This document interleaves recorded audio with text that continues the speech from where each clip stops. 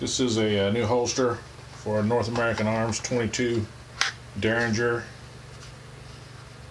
I just made a little sort of a cross draw clip on a belt kind of a holster for it. Since it's so light, it's I think a 1 1/4 inch barrel. They have longer barrels, but they have several models that I think have this size barrel.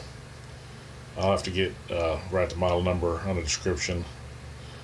But anyway, that's it there.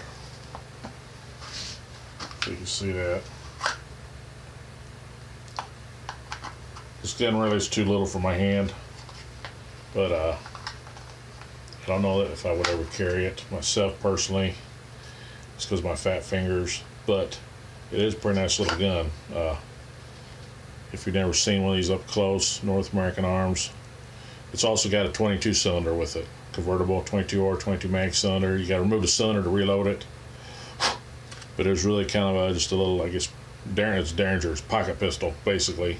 So I think I'll make a pocket holster, excuse me, pocket holster for it as well.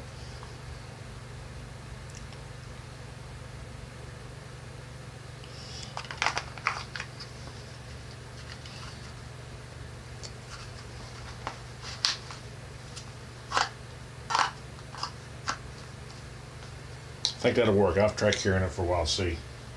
Thanks for watching. Greenbrier Defense.